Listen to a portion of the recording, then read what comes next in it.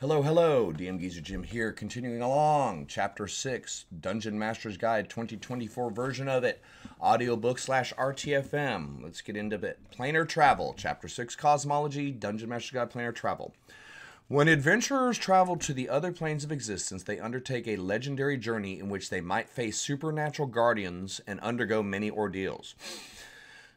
The nature of that journey and the trials along the way depend in part on the means of travel, such as magical portals or spells. A portal is a stationary interplanar connection that links a specific location on one plane of existence to a specific location on another.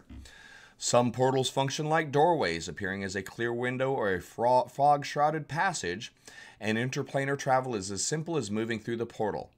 Other portals are locations, circles of standing stones, soaring towers, sailing ships, or even whole towns that exist on multiple planes at once, or flicker from one plane to another. Some are vortices, joining an elemental plane with a very similar location on the material plane, such as a swirling pool of magma in the heart of a volcano leading you to the plane of fire, or a maelstrom in the depths of the oceans leading to the plane of water. Passing through a planar portal can be the simplest way to travel from the material plane to a desired location on another plane, often though a portal presents a venture in itself. First, the adventurers must find the portal that leads where they want to go. Most portals exist in distant locations, and a portal's location often has a thematic similarity to the plane it leads to. For example, a portal to Mount Celestia might be located on a mountain peak. Second, portals often have guardians charged with ensuring that certain creatures don't pass through. A guardian is typically a powerful magical creature, such as a djinn, a sphinx, a titan, or an inhabitant of the portal's destination plane. Finally, most portals aren't open all the time, but only open in particular situations or where certain requirements are met. A portal can have any requirement, but the following are most common. A command. The portal functions only if a particular command is given. A command is usually a word that can be invoked in any language, including a signed language. Sometimes a command must be given as a character passes through the portal, which is otherwise a mundane doorway, window, or similar opening. Other portals open when the command is given within 15 feet of themselves and remain open for 1d12 minutes. A key item. The portal functions if the traveler carries a particular object. The item acts much like a key to a door. This item can be a common object or a particular one created for a portal. The city of Sigil above the Outlands is known as the City of Doors because it features an overwhelming number of such item-keyed portals. Or random. The portal functions for a random period, then shuts down for a similarly random duration.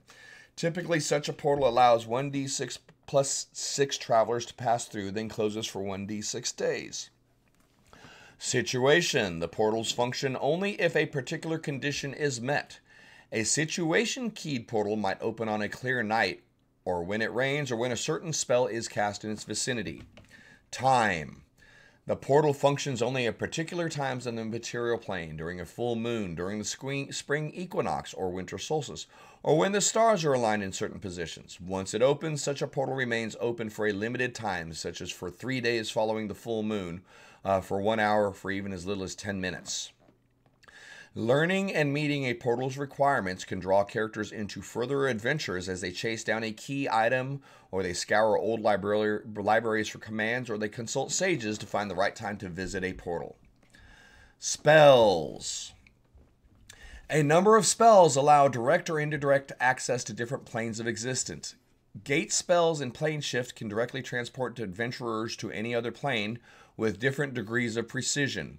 Etherealness allows adventurers to enter the ethereal plane, and astral projection lets the characters project themselves into the astral plane and from there travel to the outer planes. The next section is traveling to the outer planes. Not a huge section. Quick video today, yay.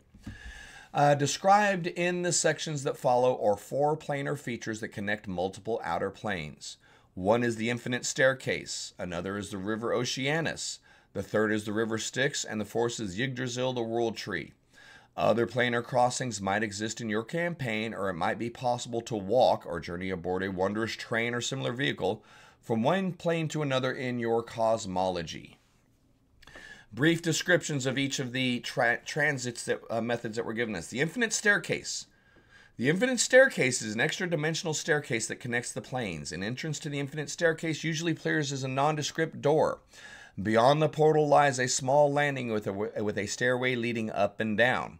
The infinite staircase changes appearance as it climbs and descends, going from simple stairs of wood or stone to a chaotic jumble of stairs hanging in radiant space where no two steps share the same gravitational orientation. It includes ramps, hovering platforms, and clockwork conveyor belts along its endless construction. The adventure anthology Quest from the Infinite Staircase provides more details about this planar pathway. The staircase is home to Nephos, a noble genie created by the planar winds that blow into the expanse through its myriad doors. A distant and benevolent observer, Nephos hears wishes spoken through the multiverse, wishes he fulfills with the help of adventurers who happen upon his Aeolian palace.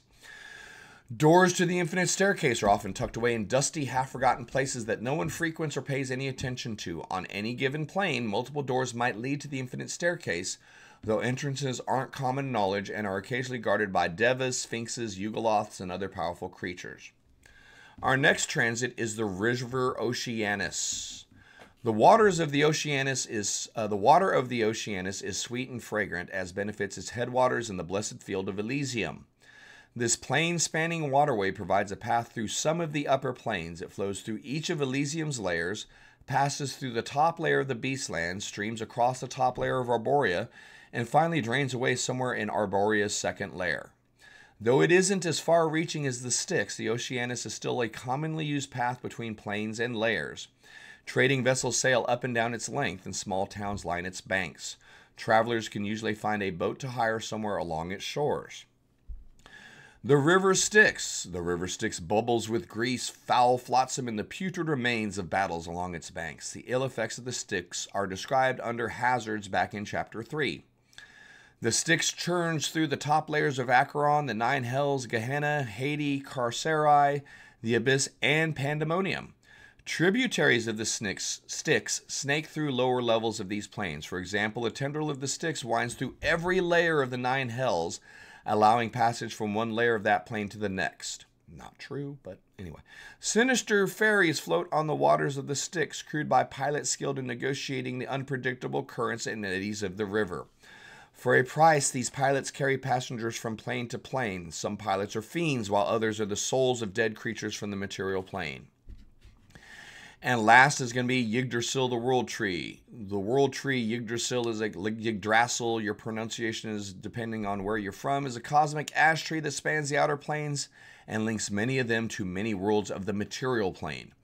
Its roots stretches into the lower planes, touching Hades, Pandemonium, and possibly other lower planes. Most of its massive trunk rises through the plane of Ysgard, and its branches stretch through the upper planes and across the astral to the material plane.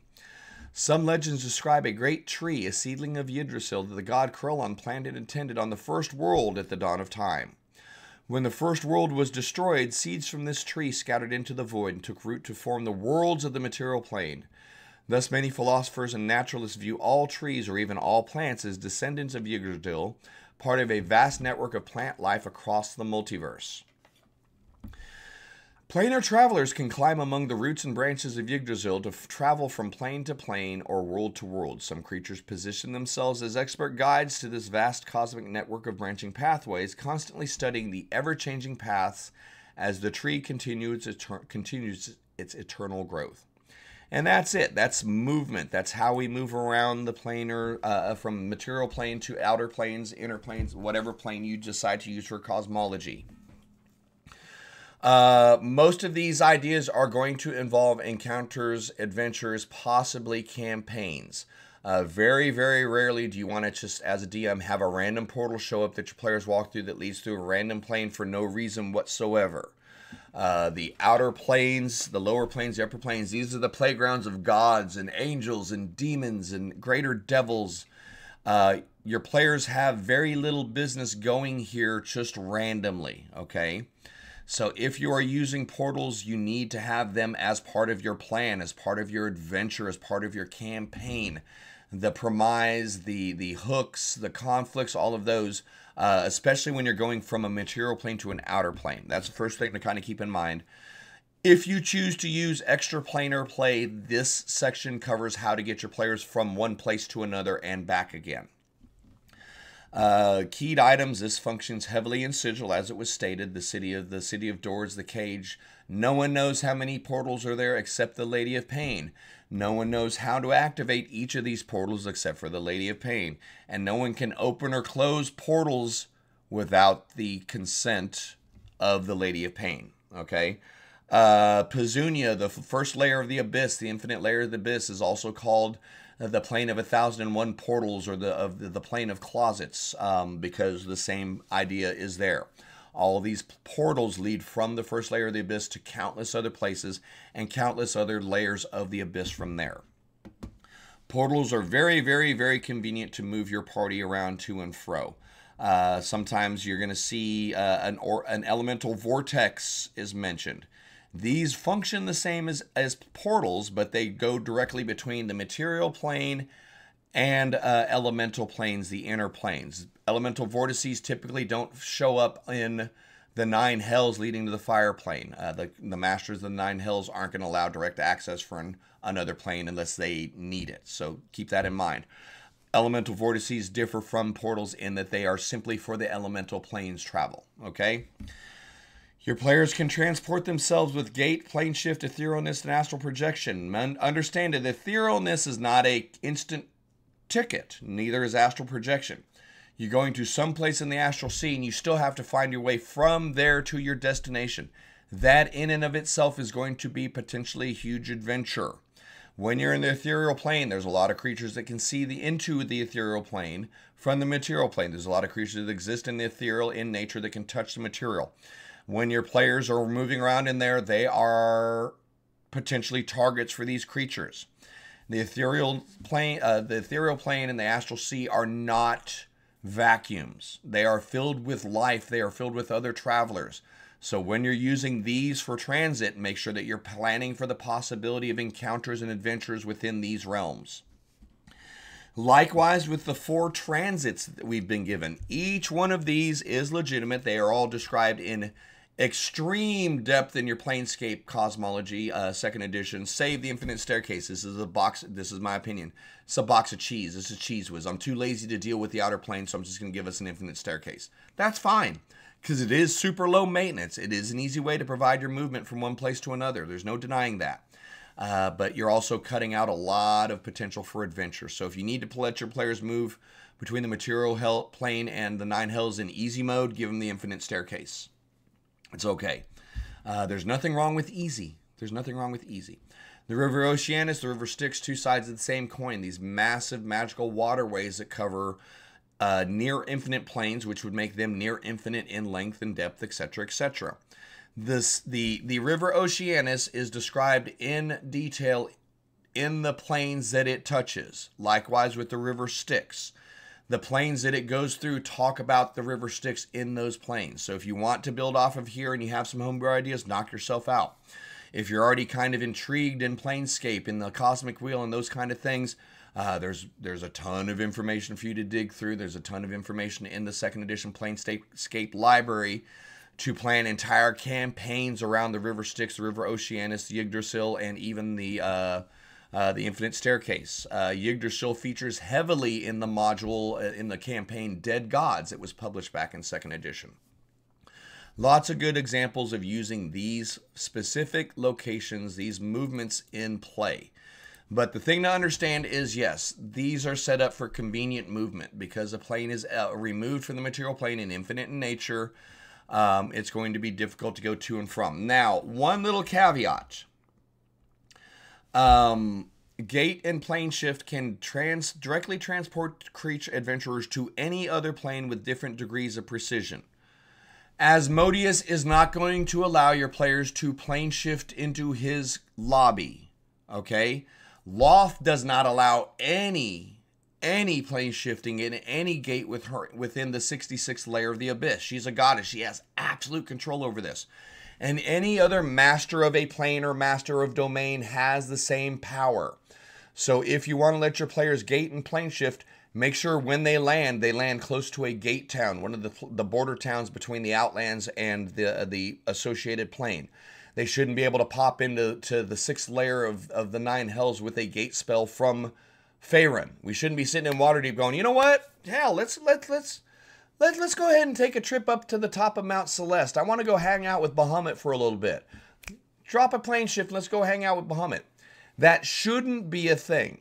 You can plane shift to the bottom of Mount Celestia and then make your way through the planes with the mechanics that are allowed within Mount Celestia. You should be very, very cautious about allowing gates and plane shifts that allow to drop your players off directly where they need to go. The book, the stupid Vecna book, Vecna Eve and Ruin. So many people laughed at it. It's like it's a theme park. You're supposed to go on this multiversal adventure. And every step of the multiverse is getting off the bus that Mordenkainen's driving, walk 10 feet to the dungeon, and walk back out to the bus. Man, you don't want to cheese your players out on that, and you don't want to cheese your universe out like that. So if you are going to use outer planes, if you're going to use extraplanar travel, make sure that you are keeping in mind the dangers associated. Make sure your players are aware of the dangers associated. And it shouldn't be an instant click of a button to show up in front of the big bad. Does that make sense? The planes that you're traveling to are in control of things that are far beyond comprehension. So far out of the realm of CR that you don't get a CR for a god. So your players certainly shouldn't be able to impose their little level 8 magical will on a god and show up outside of the palace of Shenglu ready to fight him. Does that make sense? Keep that in mind. But hey man, thanks so much for hanging out. This was a fun video. I am all about the planescape, all about the cosmology, love the cosmic wheels. Personally, I wish this section was bigger, but it is suitable enough to get to pique your interest. You're either going to go, oh, that's entirely too much, I'm going to make up my own system, and good on you. Or you're going to be like, ooh, this is fascinating, I want more, and good on you. But hey, likes, follows, subscribes, push those buttons, do all the cool little stuff. Join us over on Twitch. More than important than anything else, thank you for your time, and I hope to see you for the next episode. Take care.